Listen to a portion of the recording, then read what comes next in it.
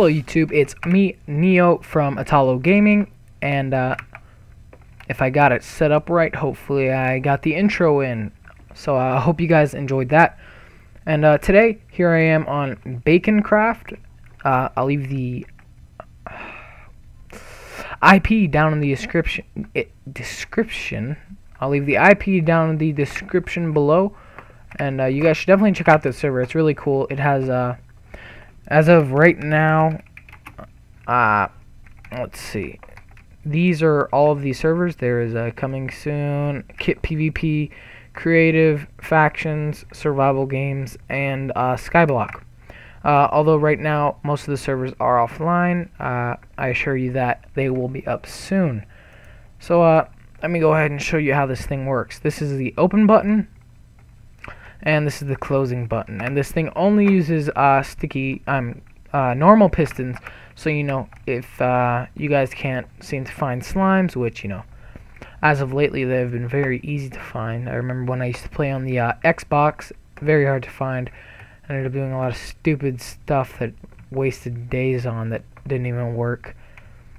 And yeah, so you know, if you can't find any pistons or slime balls to make sticky pistons, you can do a more conservative approach to a hidden door.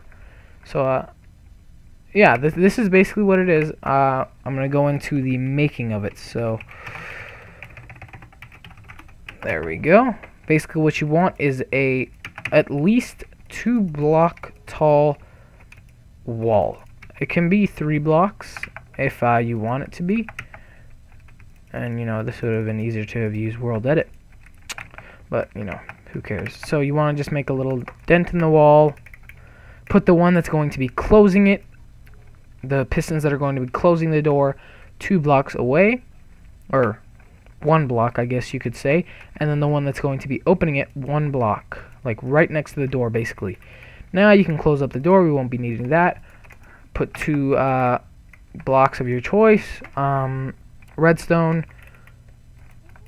and more redstone, and then you come outside, set up the buttons, open and close, and that's basically it. Honestly, this video was actually just to try out my new intro, which is actually being edited right now.